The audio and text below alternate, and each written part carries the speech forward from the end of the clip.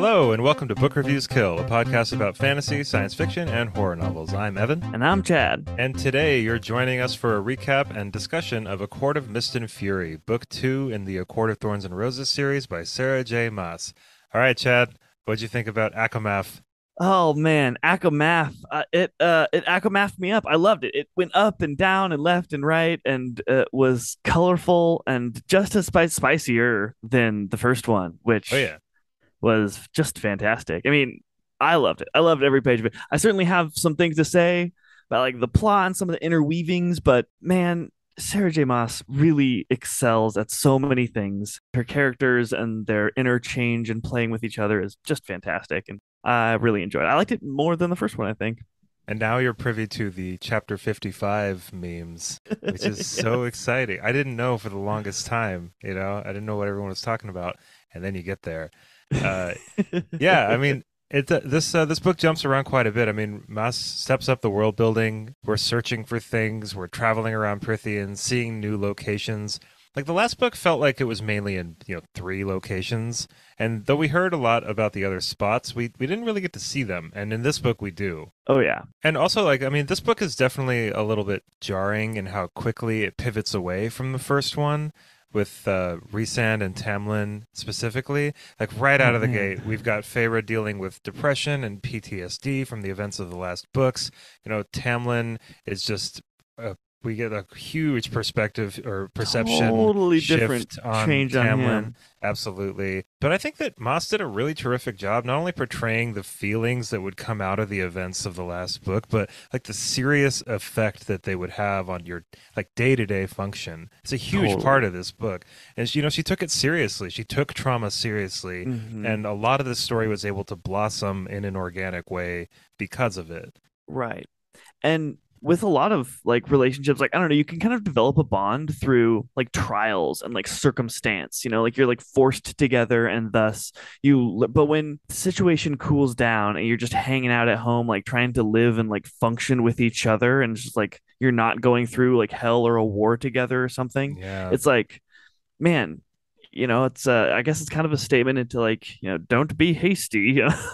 Make sure fully about someone, and well, Tamlin's heart was kind of in the right. He was like an idiot, but we're gonna talk about it for sure. Yeah.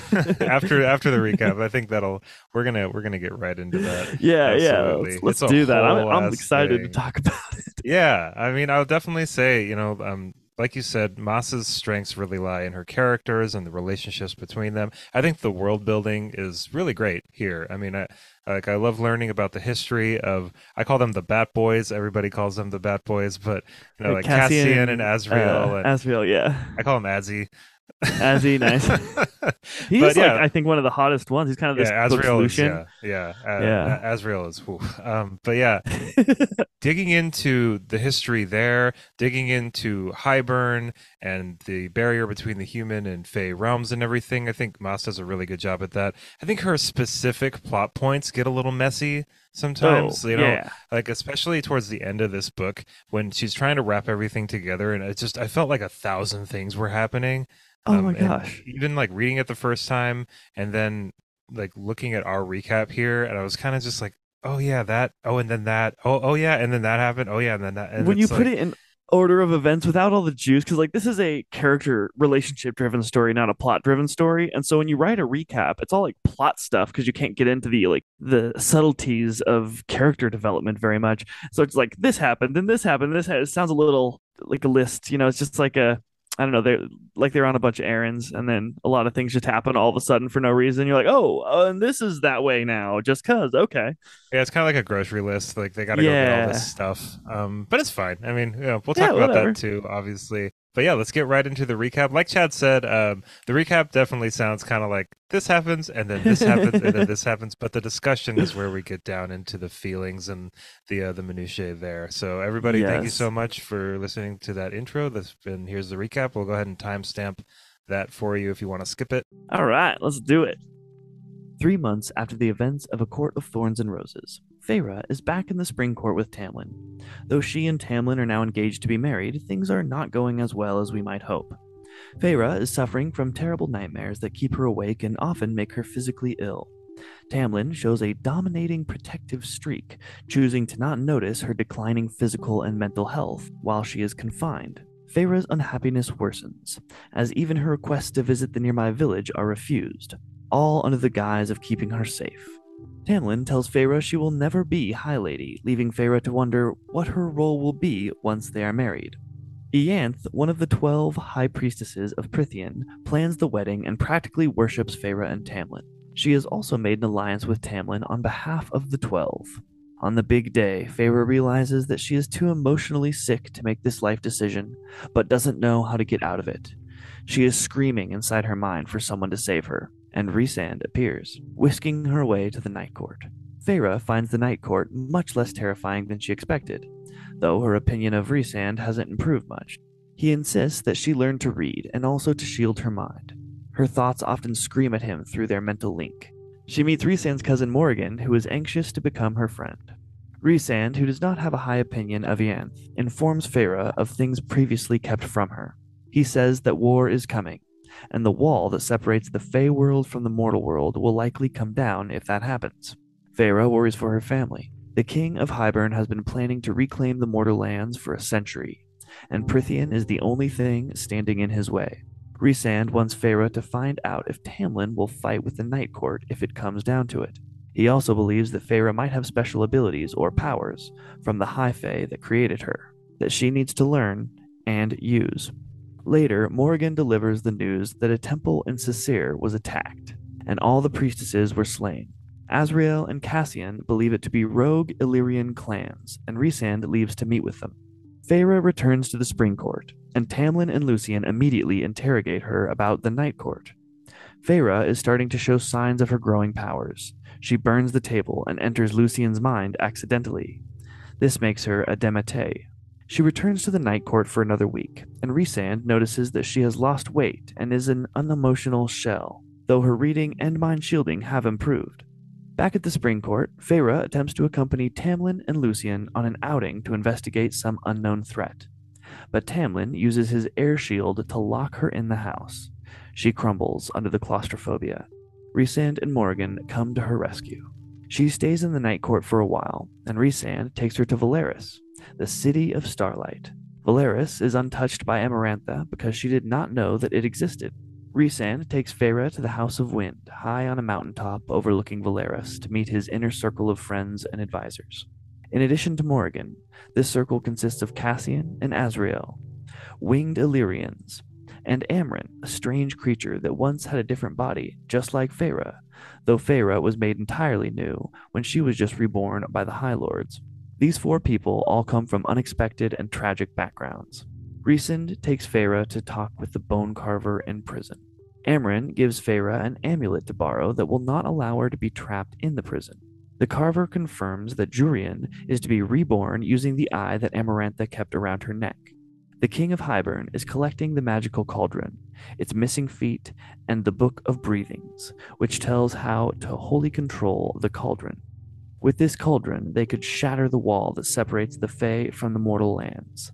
Long ago, the book was ripped in two. The mortal queens have one half, and the High Lord of Summer has the other. With it, they can nullify the powers of the cauldron. They start their search by going to Feyre's old home in the mortal lands and writing to the mortal queens. Feyre's sisters are terrified at first, but Elaine warms to them. Nesta's attitude is less welcoming, though they agree to help.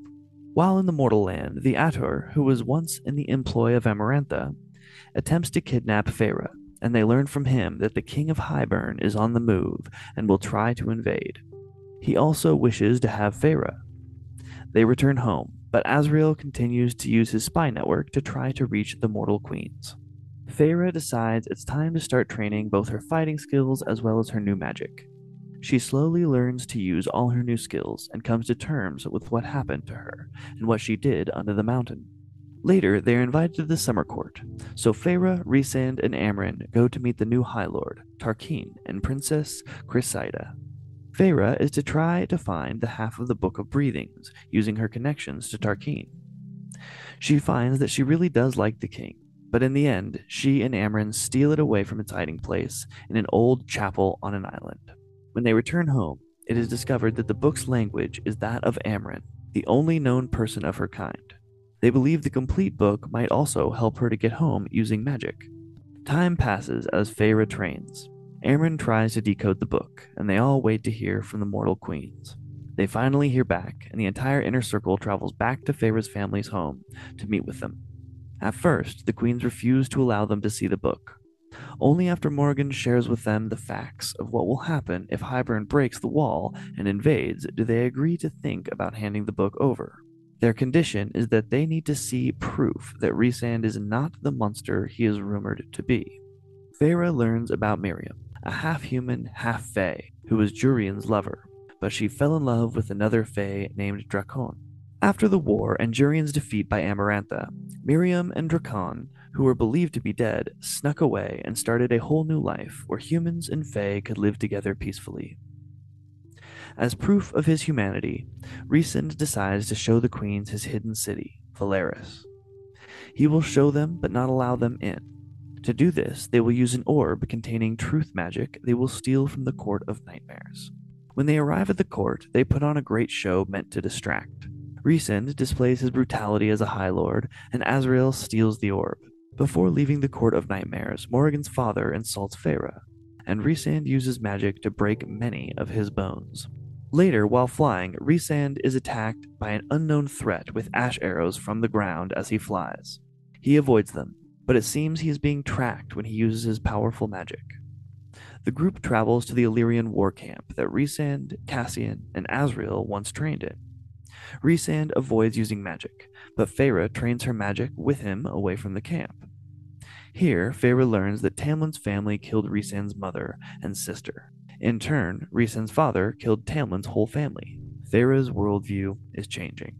While training one day, Lucien and some others from the Spring Court find Feyre and try to convince her to come home with them, back to Tamlin. Feyre refuses, and Rhysand sends them on their way. Feyre and Rhysand decide to travel away for the night. The next day, as Rhysand flies through the air carrying Feyre, they are again attacked, and he takes 7 poisoned ash arrows in his wings and several in his legs. They are separated, and Rhysand is captured. Feyre saves him, and they learn that the captors were from Hybern, but Rhysand is poisoned, and Feyre must find a cure. She captures the Serial, who is all-knowing, and asks him how to help Rhysand. She must let him drink her blood, which will have healing powers from the High Lord of the Dawn. He also let it slip that Rhysand is her mate, and Rhysand has known for a while. This knowledge infuriates her because he has been lying to her. Feyre takes several days away from everyone to come to terms with this turn of events. She rediscovers her painting, and when Rhysand comes to her, they reconcile and complete the mating bond. He tells her his whole story, including knowing they were mates before she ever returned to the Spring Court after their time under the mountain. He had been dreaming of her years before then. They finally hear back from the mortal queens and meet again at Feyre's old home in the mortal lands. After seeing the truth of Valeris, the queens still refuse to give them the other half of the book.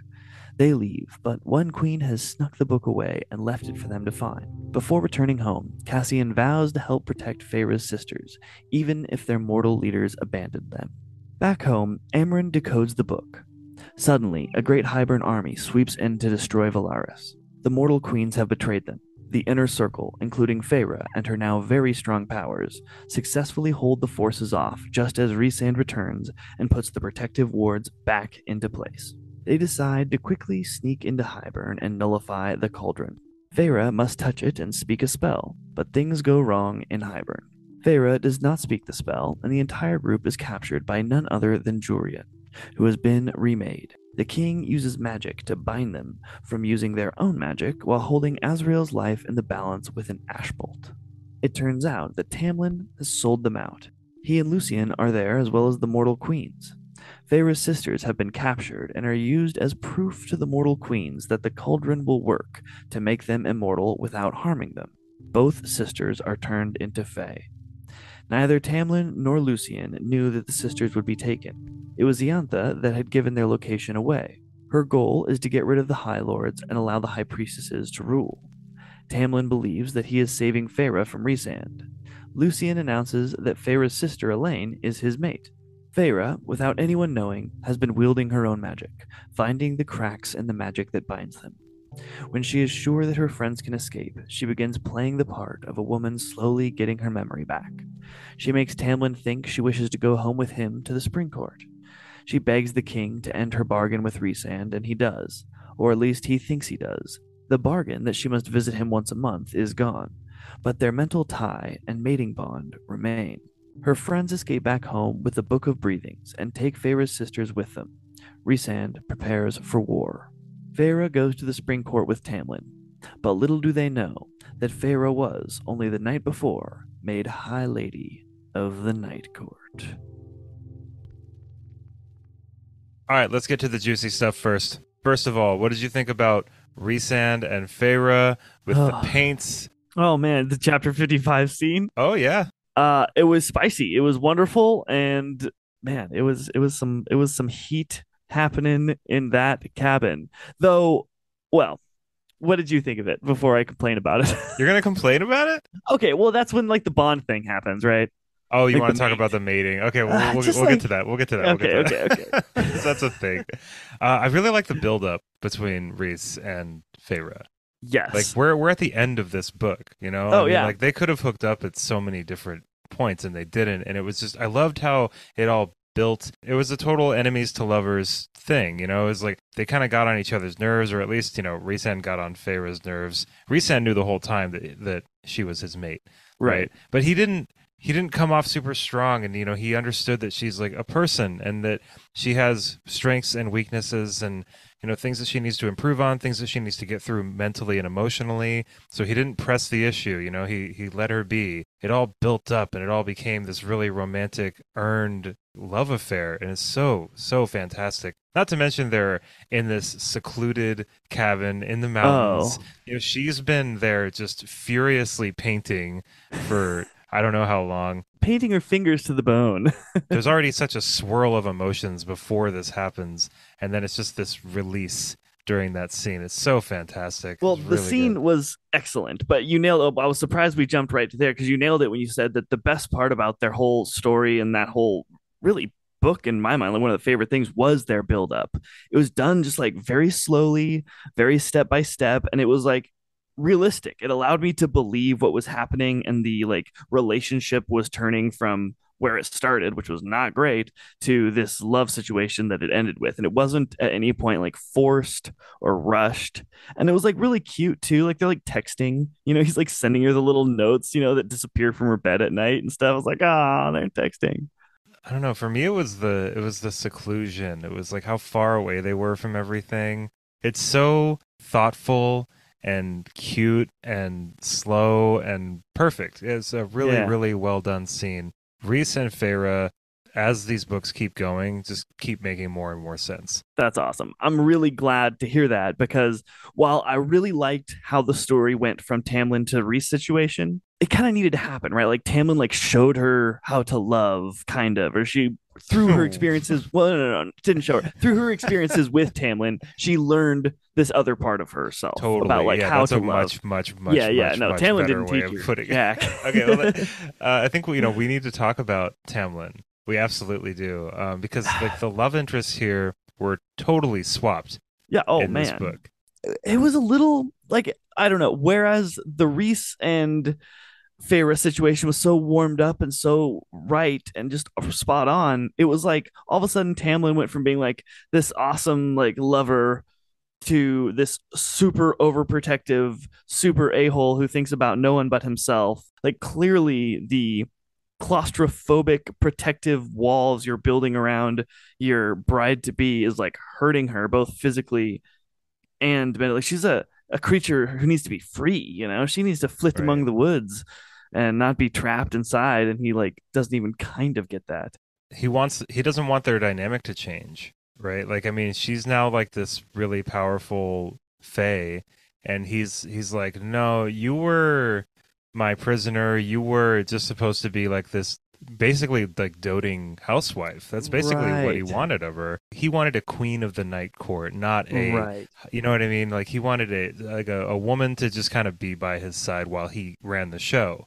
You know, Right. at Someone least to that's make how him I look see it. good. Yeah. I mean, yeah, like what I mean, what do you think? Do you think that his character was assassinated? And I mean, before we go on, like, let me just, I'll just, if you're listening and not sure what character assassination means, it's when the author like deliberately portrays like previously non-existent negative traits. Like, it's usually not, it doesn't feel very organic sometimes. Like a good example of this is like when, like Jaime Lannister's "innocence or otherwise" quote from season 8 of Game of Thrones. You know, where Right. it's just like their whole morality is like kind of shifted just to like make room for the plot that the author wants to happen. And you're just Um, like, what? That's not what that character would do. yeah, I mean, I see. It's funny because like the first time that I read this, I thought that that's what was going on, but I've since kind of changed my mind about Tamlin. Like, what do Me you too. think? Okay, so my first thought was exactly what you said your initial reaction was. I was like, man, total character assassination. He goes from this like loving, doting guy to being just like air wall, magic locked inside the house. And it's like, okay, what we didn't, then I just like sat and thought about it a little bit more. We never actually got to know Tamlin really. We never really got to see them in like everyday life when the world isn't on fire. You know, like they were Right. always Yeah. working through a problem together, which is a different sort of relationship and connectivity than just like watching Netflix together Like in the being evening. together. Yeah. Yeah. Yeah. And so we didn't really get to know Tamlin very well. And it kind of, I mean, we got some hints at his character, like the way that everyone was kind of very careful around him. Like they were almost, his court was kind of afraid of him. And so it's like, I probably should have known a little bit more and not been so like he got character assassinated because he really didn't. We just got to know him more. Yeah, I mean it's a really terrific example of how like abusive relationships can start and nobody Yeah. you don't really know that it's happening. You know, like the red flags are there, but you almost need that other perspective to be able to see them. So once Feyre starts spending time with Rhysand, like Rhysand is encouraging her to learn how to read. I was really upset about the whole like you can't train thing. That's when I was like, okay, why? Because he's like, well, if they learned that you have powers, like people would kill for that power. Like, what? Like you have that power? Like, and if they do learn that she has the power, wouldn't it be better if she knows how to like kind of defend herself? Lucian even like begs Tamlin, like, let her train, man. Like, we have a million rooms in this house. Just put her in one without windows. Yeah, but Like, he's not interested in it. no. Like, I mean, I think that, and I mean, Tamlin loves Feyre, but that's just not enough sometimes, you know? I mean, you have to have an equal amount of respect for each other. And I don't think that he really respects Feyre as a person. He sees her as like this object, like Right. this thing that can just like be a part of his legacy as the High Lord of the Spring Court. It's like this necessity that he feels like he Right. has, you know? And it sucks. Like, I mean, if you combine that, like obviously Faye was aware of this as she's growing more aware of it as she spends more time with Rhysand, but like combine that with like his kind of indifference to her PTSD and trauma, like her inability to sleep at night, and you know, I mean, Yeah. he's really just he's kind of treating her like her experience is an inconvenience to him, you know, and it's terrible. It's Like, terrible. and so Because it's he's not a like, character assassination. I mean, it's no. really like these signs have been laid out this whole time, but you know, Feyre was so wrapped up in everything that she didn't see it. It's you know, it's definitely not her fault or anything, but it's just she needed to spend some time away from that situation to see how like unhealthy it was. And I think that a lot of people reading these books can totally relate to something like that. Yeah. Like getting into a relationship and everything seems amazing and then a little time goes by and you're like, "Ooh, wait a minute. That's probably not great."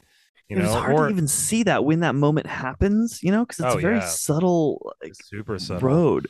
Oh, and I don't even think Tamlin thinks that he is being selfish because I think he's Oh, of lying. course not.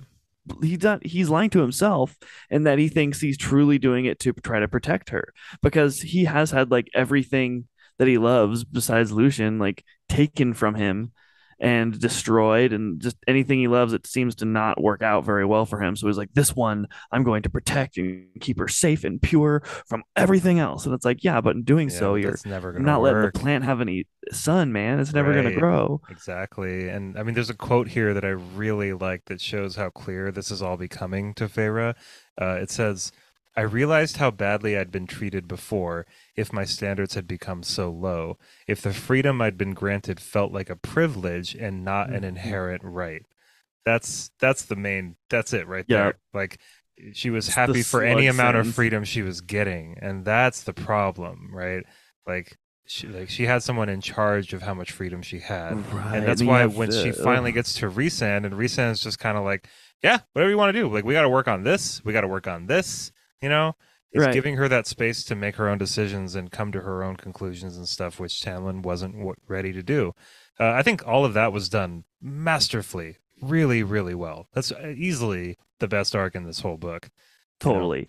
And just like I mean, it's like the fruit is in the what the tree bears, right? Because it's like look at the friends that Tamlin has. Lucian, but like is Lucian his friend? Like he kind of rules by fear, I don't like think there's like Lucian and Tamlin's relationship is really interesting. Like I don't think yeah, it's a fear thing. I think that it's um like a duty, maybe honor bound. did we go through Lucian's backstory in this? Like do we find out where Lucian's from in this book? We do in the first book Oh yeah, he's from a the little bit like Autumn yeah, he's Court. from the Autumn Court and like his Yeah. brothers all Yeah, were totally. Okay, super yeah. terrible, try to kill him and stuff. So yeah, like I mean there's and another thing that Maas does really well in this book is go through kind of a little bit more of the history of these characters, right? So, I mean, like Tamlin and Reese's history is very messed up. Lucian fits into all of this in a very jagged way. It's messy, you know, Right. um, and because of how messy it is, now we've got these other events that are happening, and everyone's still kind of dealing with the past ones while they're trying to deal with these ones. You know, Right. so it's just this big storm of emotions, and everybody's so hot, like everybody's Everybody's like so hot. like everyone's so upset and traumatized and super hot, you know. So Yeah. so Well, it maybe creates a pretty cool atmosphere. it, it does. Totally does. The the you're right. He's not ruling by fear necessarily. It's like a little bit different than that. But if you look over on the other side at Rhysand and his relationships, it's like straight love. He's got his inner circle of best friends, and you can kind of tell that like the quality of someone by how much their friends care about them and are willing to like put their own interests aside for the sake of their friend. You're like, oh, okay, this guy must be a pretty good person because you don't get loyalty like that from being an asshole. Well, not that flavor of loyalty, right? Like Yeah, there's different kinds. And like they've been, I mean, at least Cassian, Asriel, and Rhysand are all very familiar with what each other has like gone through. They've all been friends since childhood. They're all in very high-ranking positions for right. Illyrians, right? They're dealing with all kinds of like inner Illyrian politics and things like that that Feyre's not really like super privy to. Like she obviously wants to know more about it, but this is a this is a thing that's gone back a long time, you know. Right.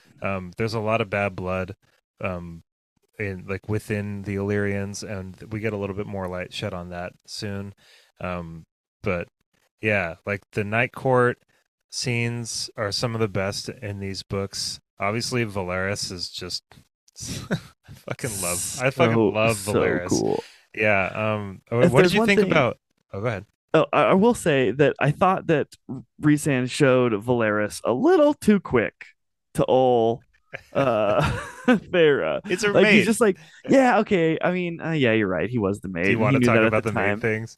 Yeah, well, let's talk about that in a sec. I don't know. I still just feel like he was like, I had kept this super secret city from like Amarantha for years and years and years. It was like the hardest thing I've ever done. Like 2 weeks after knowing or whatever, he's like, hey, check out my super secret city. Like, what? But I mean, but she's his mate, I obviously. know, I know. When I look at it through the lens of like fall, but at the time when I was reading it, I was like, oh, that seemed Totally, a little yeah, fast. totally. Like, I gotta ask you though, what do you think about the okay, mate system?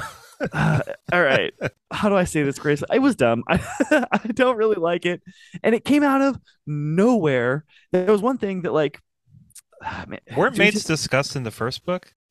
I It, did it was never heard of it. it was brought up, I think, but it's not Was it? like yeah, but it's not yeah, Oh, it's I mean, it can a mate could be like, like they're my mate for life. Like it's not it totally. doesn't necessarily mean to be this like the one ring like type of I keep bond forgetting power. that like this is like your first ever like foray into romance at all. So it's like the mated bond thing is like pretty tropey. Like it's in a Oh, lot of, really? Yeah, yeah, okay. like I mean, Uh, went right like over my we head a few have times. to be together. Like it's like Right, we're fated like cosmically to be together. which Like kind of takes away some of the magic in my mind because it's like I like people who choose to be with each other through thick and thin. They don't have to be, and I don't even know what that means. And then Fairy gets super annoyed at Reese, like furious, like has to go spend her 3 days in the woods, which ends very well. Um, but she's so upset about it. It's like, did you even know about this thing? And then finally, when she's like, okay, fine, I'll forgive you. Now, how do I do this? And he's like, well, you have to feed me dinner. It's like, you didn't even know about it. Like, you're so upset. yeah, the mate thing, it's, I mean, apart from how often they use the word, which is Yeah, like every few sentences in this book, like like swans. my Yeah, mate. Yeah, it's a weird thing. Yeah, I mean, I feel the same way as you do. It kind of takes away a little bit, in my opinion, yeah. from like how sincere all of Free this will. is. Like, I don't think it's free will because you could choose, I guess, to Well, not I be don't with know them. what the mate is. What does that mean? Like, if you get married to someone else, you just like explode? Or like, I don't understand. It's just like this. I look at it as like a stronger connection to somebody than you would ever feel with someone else. Okay, So okay. it's not necessarily that you have to be together. It's just that you wouldn't feel these same feelings for another Right. The person. connectivity is higher ceiling. Yeah, but Okay. it just feels I don't know. I don't know. I don't think it's like horrible, but I Yeah. feel like you could kind of just lift it right out and it doesn't Yeah. really need to be there. Yeah, they Um were doing just fine before the mate thing came along. yeah, it's like I mean, it's almost like while writing this or thinking about it, you're just kind of like, all right, how can I make it so like even more extra special? I know, Right. I'll just Like like what's fifth cosmically base? link them so that they like Yeah. but I mean, to be fair, I mean like if mates really did exist and you Yeah. were able to have sex with your mate, like that'd probably be pretty good. Yeah. Your roars Like would probably bring down a mountain. that'd probably be pretty solid, you know. And I think that that's kind of like it's just like some extra icing on the love cake. You know what I Yeah. mean? Oh, Like that's like it's well said. I like that a yeah, lot. I yeah. like It's that a just lot, kind a of lot. like it's like not only have they because their relationship is earned, right? Right, That's right. what I mean about you can kind of lift it right out, but putting it back in makes it a little juicier. You Right. know? Because now like they're forced to deal with each other. We're mates now. We gotta work. It's like, no, they fell in love way before that. Yeah, and I mean it's almost like I feel like you can look at the mate thing from a lot of different angles, right? One angle is kind of like what we talked about, where it's like it kind of you could make the argument that it makes it not as sincere, Right. because like they almost like have to be together. The cosmic magic angle, like, Yeah, but at the same time, like you can also look at it from the lens of they're just like destined for each other right. The almost. Like no fate, matter the what fate lens. events Yeah. happen, they're still, which is pretty cool. Like yeah, it's a weird thing. I mean, I think it's mostly good and it serves the story pretty well, but it's also just kind of like by like the middle of the next book, you're just like, could you please stop using this word? Like it's just Right. oh And my I god, it's I already so know much. this is going to happen, and I'm already a little annoyed by it. Okay, you know how I was complaining a couple weeks ago how I don't like it where one character is special in a book and it's like different than every other person in like all of the book's universe, and then like 3 chapters later, everybody is special. You're right, yeah. I kind of felt that was, and I feel like it's definitely going. I can like see it written on the wall. It is coming in hard that's what's going to happen to the mates. I like this mate thing being this like once in a lifetime. Like not everyone even knows their mate or finds out, and it's like I feel like it's going to be like the dominoes are falling on mate land. I got a mate. I got a mate. You're my mate. You're my mate. You're my mate. Like everyone's going to have a mate 3 books from now for sure. Yeah, it is a weird way of just kind of like pairing people up, and it doesn't really do anything extra. You know what I mean? Yeah. Like I don't know. It's a weird thing, and I think Like yeah. it really these books are really they're really like heteronormative. That's a thing for sure. They're really like long-term committed monogamous relationship like oriented, which I don't really have like a huge problem with or anything, but it's just very like it's very like okay, now you two are with you two are here and you two are here and you two are here and everything fits and it's really Right. pretty and And it's nice and everybody perfect. yeah, and it's just like I don't know, for me it's just kind of like all right, well, whatever. Mm-hmm. It's not great. I do think that some of the romances in these books are really well done, but others I'm not feeling it really. I'm really curious to see how the Lucian Elaine situation. And that's kind of what I was saying was like everyone gets a mate. It's like she pops out of the cauldron all Fae style because, we just needed a lever to Fae out her sisters as well. So that happens, and then he's like immediately just like, "You're my mate," and it's like, how did he Yeah, know how that? yeah, I think you just feel it, and that's another thing that I wanted to talk about because like that's a one thing that I really hate in fantasy books. It's one of my biggest pet peeves in fantasy is when the magic system just think it really hard and it magics. You Because know what I mean? magic, Like yeah. I've always hated it. Like in Harry Potter, it sounds like it feels like the louder you say a spell, the better it is. You know what I mean? Right, It's just right. like it's Like all about shouting like your your mind. yeah, like there's so many parts in these books where Feyre just magics. You know what I mean? Right, And there's no real like I don't understand like why it's working better this time than it did right. the last Just time. pour emotion on the It's magical not even like really seed. emotion. It's just like I just like did it really hard. You know what I mean? And it's just I don't know. It's always bugged me. There's no real like magic system in these books. You No. know, it's just magics. Like how does the cauldron work? It's just powerful.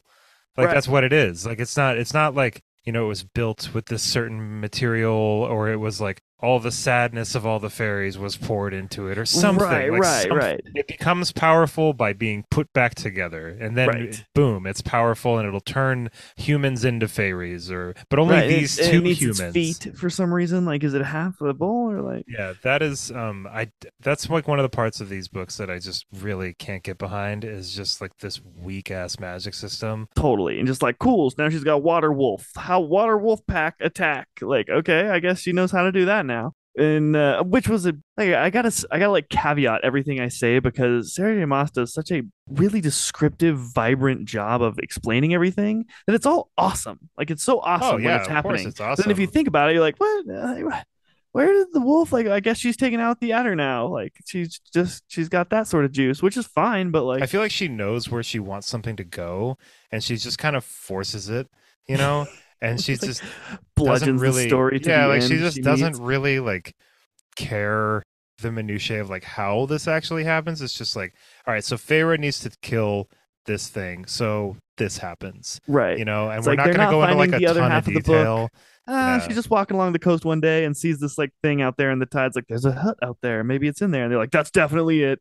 It's like, Yeah. okay, Like the King of Highburn at the end. Let's talk about the ending just a little bit cuz okay, like okay. Let's do it. the King of Highburn, I feel like he was just kind of like, "All right, get out of here." That was Yeah. yeah, that was He's weird. like, That was "I'm the really biggest baddie. I'm going to kill everyone and my machinations and spider web." No, okay, like game's over. Everybody out of here. Like what? like why didn't he just literally kill all of them if he was that Right. powerful? Like Like they're solve the obviously the problem, only bro. people in this entire realm that are actually actively trying to stop what he's doing. And he's just like, Right. we'll save this for another day, Like and it's Yeah. just like, wait, It was very why? like Like mustache twirly. yeah. I mean, what did you think about Tamlin kind of coming in and betraying everybody though? Man, again, my initial reaction was like, man, little character assassination. But man, I just Oh, have it to makes keep telling sense. myself that like he didn't I didn't know Tamlin by the time that Yeah. the first book ended. I saw him in a very specific set of circumstances and he was fine then, but like, he's also got a lot more to deal with, and that was super not cool. He's so convinced No. of his own Yeah. lies that he's telling himself that he's like, this is what's best for her. Like, Rhysand's actually been using the bond to manipulate her and like turn her into like his slave or something. And Yeah. then, man, he's just so delusional. It made me mad at the end of this book that I mean, because I knew obviously that Feyre is the high lady of the Night Court and everything. I knew Mm-hmm. that was happening, and I knew that Tamlin didn't know. But I also didn't like the satisfaction that Tamlin must have felt at having Feyre back.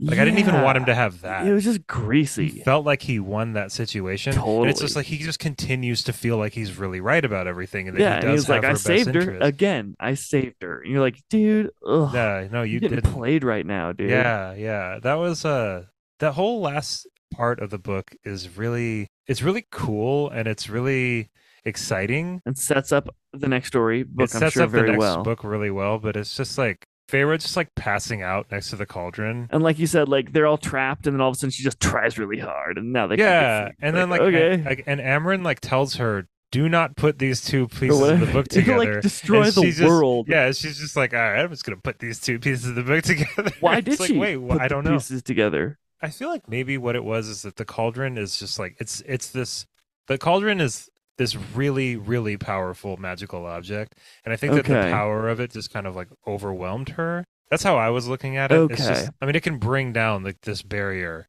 It's so powerful. Pharaoh is so close to it, and Pharaoh's still training, obviously. Right. And I think Maas did a really good job at kind of like not making Pharaoh like an uber superhero like 2 weeks after she got her powers or whatever. Right. She handled all of that like really, really well. And I think maybe that was like a way of showing that. I'm not really sure. And like Jurian, I don't. The whole like Jurian thing was weird because like I felt like we heard a little bit about him, but I He feel was like we like a could have character heard. of lore. Yeah, it's like he's just like, aha, like I'm here, Yeah. and Like, wait, where's Miriam? yeah, yeah. The ending of this book is not my favorite. Nesta and Elaine being turned into Fae as like a punishment is Right. weird, but I get it. I get why they're all so upset about it, but I also am It's kind like of a like, major violation, obviously. yeah, that's, and I think that's the point. Is like, they did not consent to that. Like, Right. whatever, however cool of a situation that turns out to be for them, they didn't ask for it.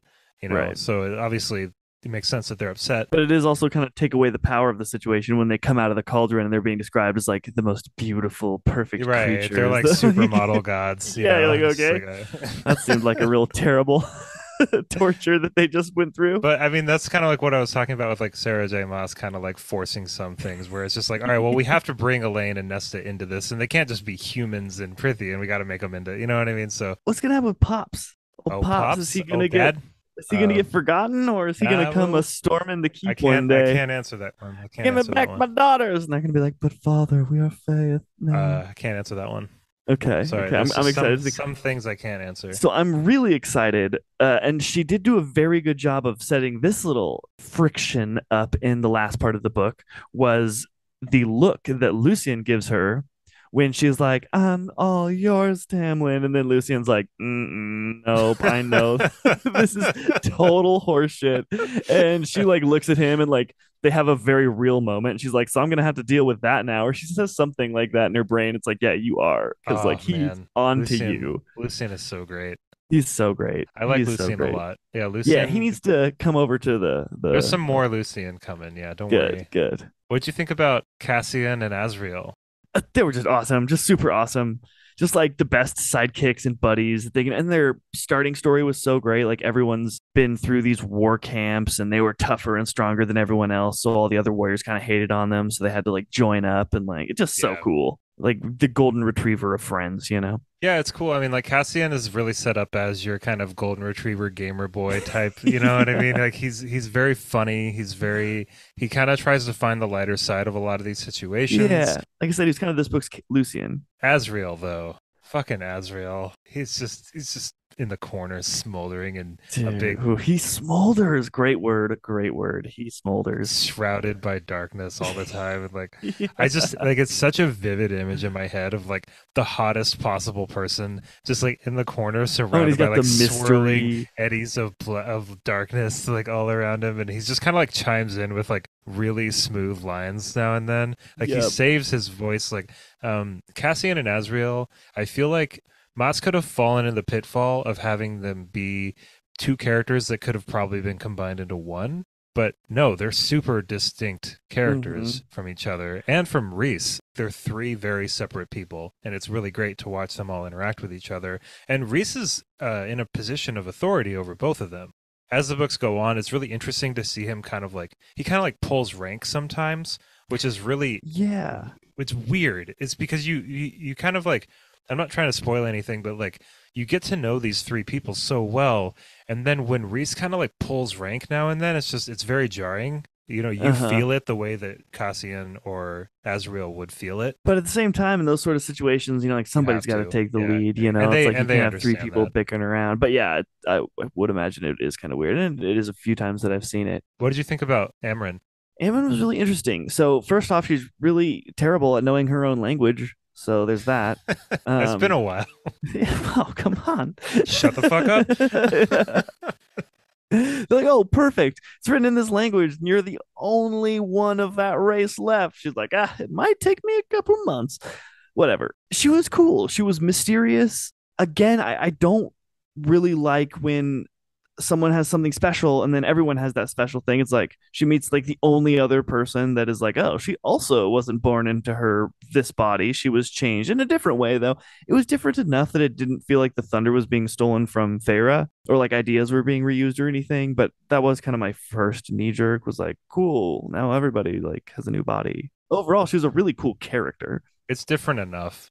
Yeah, Yeah. it's different enough because she like she wasn't remade totally whole. Like she makes very specific points to make sure that it's different. Well, and Amren's really important to like the dynamic of the group because you can't have just like you can't have everybody be like Illyrians from the Night Court. You know Right, what I mean? right. Like it's like Amren has like this other set of skills and knowledge that contribute quite a bit to the ensemble. She's So super mysterious. yeah, very mysterious for sure. But I just like the way she talks. You know, I Hmm. like it. She's got like this cool kind of like I'm a lot older and smarter than all of Yeah, you. I was just gonna say she's the friend you go to when you like need help with something. Yeah, and you don't really know if she's actually gonna give it to you.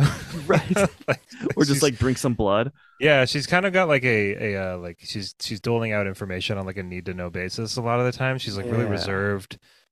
She wants to help for sure, but I think she like Amber kind of gives me this kind of like, oh man, these people I'm hanging out with, like these fucking idiots, like Yeah. I just But but like everybody can't be like Cracker Jack, one of the boys. You know, it's right, like she kind of totally, ties yeah, the group together and like this yeah. serious like she brings weight to their relationship, which I really like. So she was an important part of the inner circle. I just loved his whole inner circle thing. Like I said, you could tell a lot about him and in contrast Tamlin by how the relationship they have with their inner circle, What did you think about the Court of Nightmares scene? where he breaks that guy's bones. Yeah, weird, right? That whole scene Yeah. was really like Morg's whole connection to all of that, and Yeah. yeah, that was Resand, and maybe this is just me not knowing enough, but like Resand has this whole like other side that he has to portray to the rest of the night courts because it's like if he shows any weakness, then I guess he'll be taken out or lose respect or something. I don't know. So he just has to be like this big bad dude.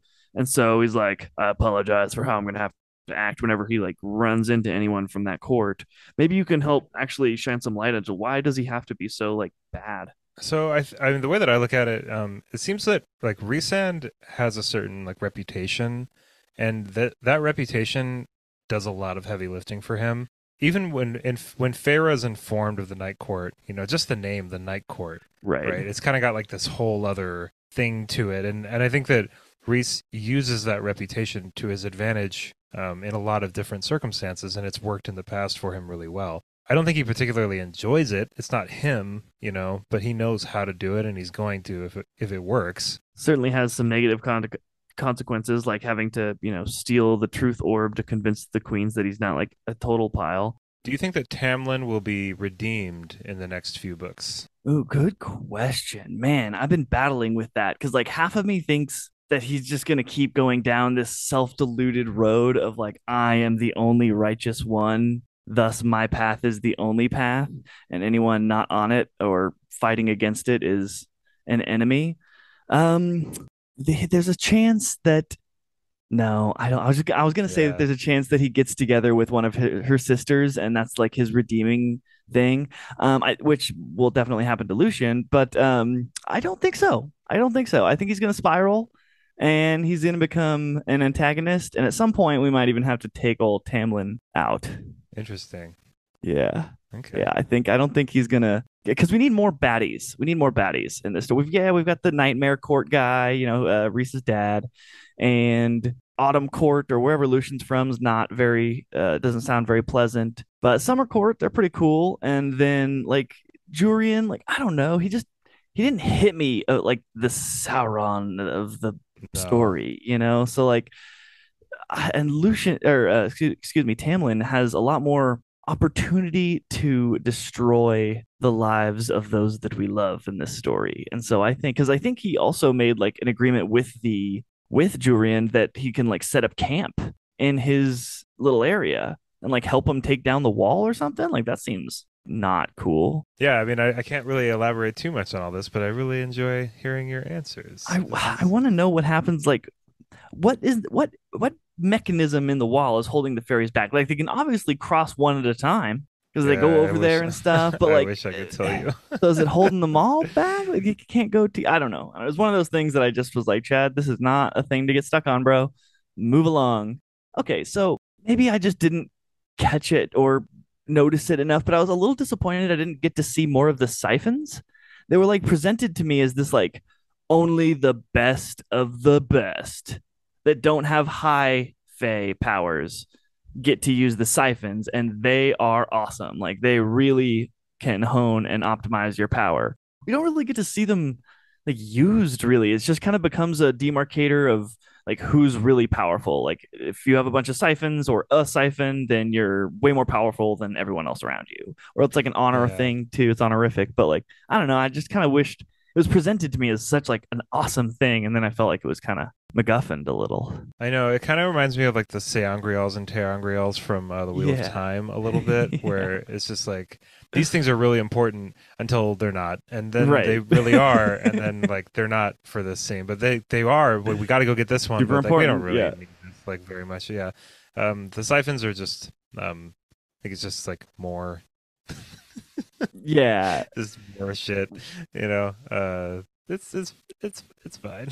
Yeah. Whatever. It doesn't matter. It doesn't matter. Yeah. Okay. So Reese allows Feyre into his mind at one point, and it's pretty early on in the book, and there's a woman trying to seduce him. Is that woman the high priest at Tamlin's I believe place? so. Yeah, Iantha or whatever? I believe so. Yeah, Okay. Okay. I wasn't 100% sure, and I think so too. So I think she's like not a good person either. yeah. Obviously, Because Reese has like great instincts on these sort of things, and also it seems like she's trying to take out all of the High Lords. yeah. We need to. Yeah, you're right on there. Okay.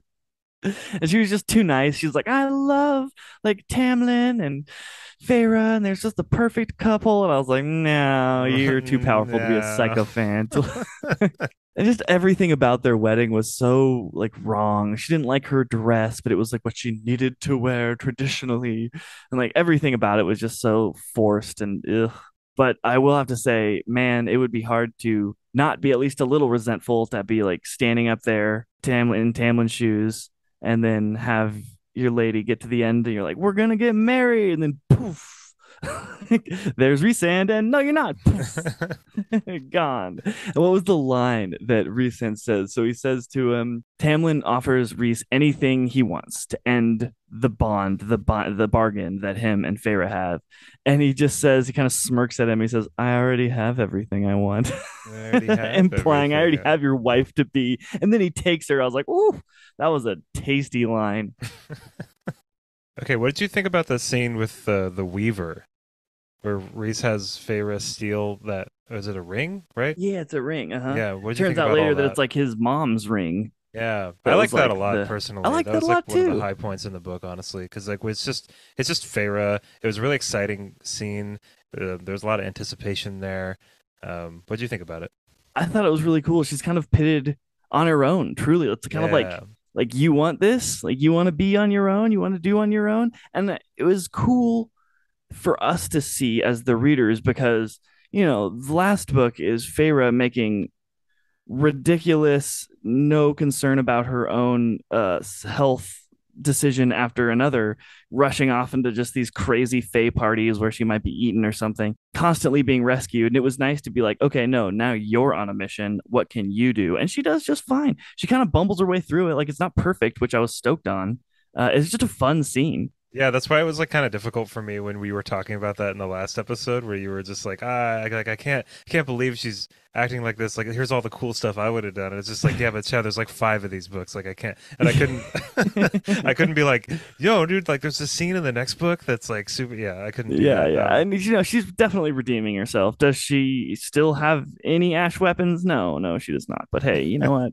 She's high fae now. She doesn't need them. Yeah, dude, she's got Yeah. water wolves. Maybe it's like looked down on for them to use ash weapons against other Maybe. fairies or something like that. You'd think they'd Um, just be covered in ash. well, I mean, they can't touch it. Have ash everywhere. Okay, one thing, two things. Okay, one, you nailed it when you were like, get ready for the vulgar gestures. Oh Oh my yeah, goodness, oh there's yeah, so many vulgar yeah. It's gestures. like mate and vulgar gesture. Oh, Well, vulgar still gestures. lots of smirking, lots of purring. The Yes, purring, lots of yeah. purring, lots You of purring. purred.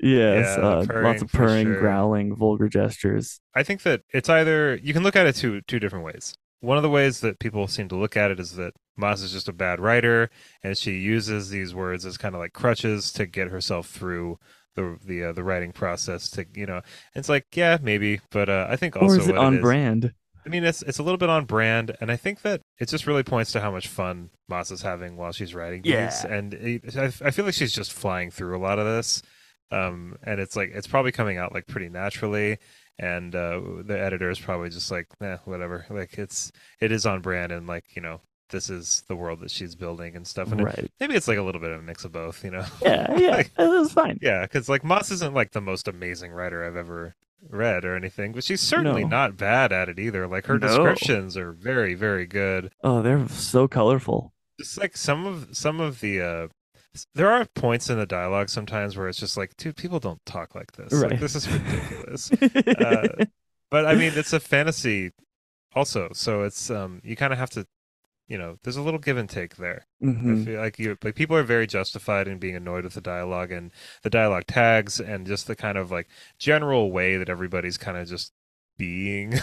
Yes. Like I totally get it. Okay, my Like other thing that yeah. I just remembered was like that I both like hated and also really super loved was that Risan's wings are just big sex organ. Like you Well, I just touch mean, him and he's you're like stiff immediately. yeah. It's Like no, I he don't really just I don't really supports know his how to whole body approach in the that. air Yeah. somehow, still wildly sensitive. Very sensitive. Yeah, Very you sensitive. don't want to touch those wings. No, We don't but I touch each mean, you other's, do want to but touch you those do want to wings. touch Yeah.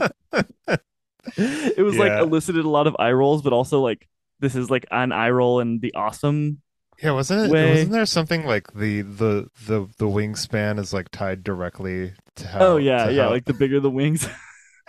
I mean, it's like their foot joke, right? You know. right, yeah, I like how she put that in. It's funny. Yeah, She's the definitely. I think she can get away with a lot. Sarah J. Maas can get away with a lot more. I don't know what the right word is. Like not like bad writing or even like silliness, but something by not taking her books too seriously. And it's very plain. Like she's having, you nailed it when you said she's having a great time while writing it. And it's like, yeah, a lot of it's just kind of like whatever because look at how much fun we're having. balancing out. There's some really serious themes here. There's themes of trauma and PTSD and being in an abusive relationship and having your perspective and perception of somebody that you had once loved be like shifted around and like what that does to you and your first love and all that stuff. Those are very serious things to talk about. But she also has like some pretty ridiculous shit going on that and it's all I feel like it's balanced like pretty well. As we wrap up here, I mean, I really do think that these are some pretty excellent books, but yeah, like I'm not going to sugarcoat that there's some problematic stuff in here. There's some things that don't make any sense, and it does kind of stumble its way to being a good series for sure. But yeah, I mean, it's Yeah. just some silly shit in here. Yeah. But That's just some silly you do shit. have fun with it, and you do, like I'd say the good definitely outweighs the bad, of course. Absolutely. We get the delightful one bed trope when they're staying Oh at the yeah. inn. Oh Oh, man, that we was love the great. one bed Yeah. trope. Yeah. But you know what? It was done so well. It was another Yeah. like signpost along the road of their relationship that was done so well. It was like, yeah, they got a little steamy, but they didn't get that steamy. It was a Yeah, very that's like the part of the buildup. refrained steamy. Yeah. And it was like, man, it And just that's made it how so I much mean better. that's cool though cuz like those are that it's almost hotter. Oh, way hotter. Yeah, it's like hotter that it's not quite there. Right. Like it's just you're feeling each other out. Oh, she was like a two steps forward, one step back sort of situation. It was tasty. So we're going to wrap up here really soon. I just want to ask you one more question. What do you think is going to happen in book 3? Oh man, man. So I will give Sarah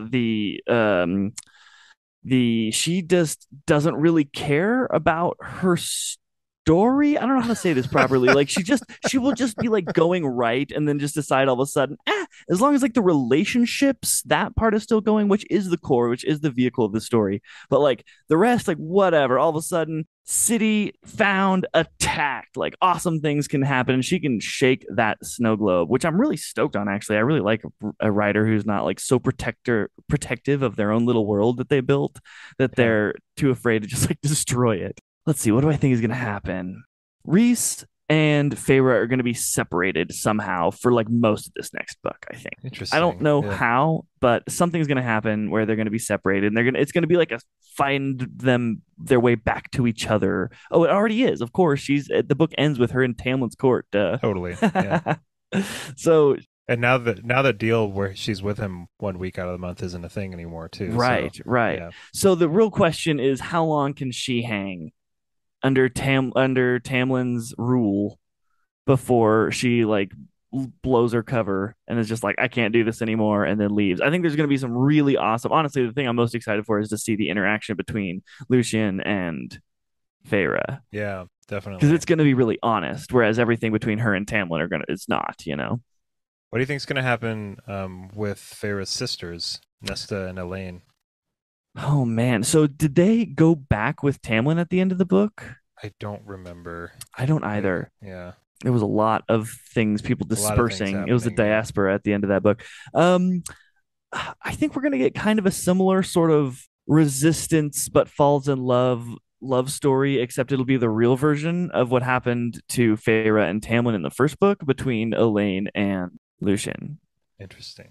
That's all I Yeah, can say is she's just gonna be very like interesting. resistant. She's like wearing an iron ring. She's engaged to someone else who's not Fae friendly. So yeah, that's gonna have to be dealt with. I hope he comes to like save her, like gallivants in his white horse, and it gets rocked by a bunch of Fae. Man, there's really cool scenes that are coming our way. I'm pretty sure. Yeah, absolutely. Yeah, I'm I really have looking I have forward to very it. mixed feelings about book three. Okay. I think it's kind of a bloated mess. A lot of Okay. people really like ACOWAR a lot. I am not. I don't fall into that camp personally. I think some cool things happen in the next book, but I don't want to spoil it for you. Obviously, you might end Okay. up liking it quite a bit. But actually, there are parts that I'm thinking of right now that I think you would like a lot, a lot. Yeah, so it'll be interesting to see your reaction for that. Last question: what do you think is going to happen with the King of Highburn? What do you think? Do you think that's going to come to any kind of like fruition, or Well, like, do I you think? mean, like Jorian, he's obviously like he made a deal with Tamlin that his troops can come in via the Spring Court Right. lands, and then maybe like they'll work to. I don't really know what his ends are. I think his ends are to tear down the wall and take over the entire continent, which seems kind of at odds to what Tamlin expressed in the first book. So like, Yeah, it's weird. The other High Lords don't really seem to care that much about anything that's going on. yeah, And I don't really know what's up with that. I mean, I think that maybe it's like a tool to have Rhysand really stand out as like the High Lord that really cares the most. But I don't know. I think that Rhysand is like really like he's flirting with like that trope of like he cares too much right. kind of He thing, cares and too that's a much. trope that I also don't really like very much in Yeah, fantasy. Is like they're just he's too good of a person, right. and it's just like The altruistic fool. yeah, it's just like but like yeah, I did notice that reading that a lot of the other High Lords are just kind of like, well, why would we do that? It's like, dude, like they're Right. gonna destroy like the entire. What are you talking about? Like this I is mean, I this always is write that stuff off to like I guess my Lord of the Rings view of elves and fae is that they're kind of like standing apart. Like that's a thing that men have to deal with. Like right. whatever, Yeah. like they do their thing, they hang out in their trees and their pretty towns, and they're just like, we don't really bug the world until the world bugs us. Oh, one thing I'm really looking forward to is the next. I'm gonna butcher the name of the celebration, but Kalimdor, the celebration where Yeah. Tamlin has to go out and pick a mate. That's gonna be something in this next book for sure. Interesting. Oh yeah, Man. 'cause he's definitely gonna pick her, and she's gonna be like, no, and then something's gonna. Oh man, that's gonna be really cool. Well, I am super excited to go over A Court of Wings of Ruin with you when the time comes. And this has been really fun too. I love talking This about has these been books. fun. I'm so glad you're reading them right now, and we're into the meat of this series now, and it's so exciting. Dude, we are into the meat. We're in the full course dinner part of this, and man, it's tasting pretty delicious. I have Oh to yeah, admit, it's a good time. If it's nothing different. else, Yeah, like it's a good time. yeah, like we can pick apart the story or whatever the Oh, and plot, it's but been man, done. Yeah. yeah, for sure. And like maybe some is deserving, but I'm just having so much fun while I'm reading it that it doesn't matter. I enjoy it every page. Lots and lots of valid criticism, some that we didn't even go over here today, but they do exist. But still having a good time here. But everybody, thank you so much for Always. listening to this episode. We really appreciate you being here. And of course, tune in for our next episode about A Court of Thorns and Roses, which is going to cover A Court of Wings and Ruin, which is book 3. Chad, so glad you're reading these books. Thank you, as always, for sitting with me and discussing our favorite thing, which is fantasy. Oh, thank you, as always, for being my partner in crime and cast. And thank you, wonderful book benders, for tuning in. Everybody, hope you have an awesome rest of your day. And of course, happy reading. Bye, everybody.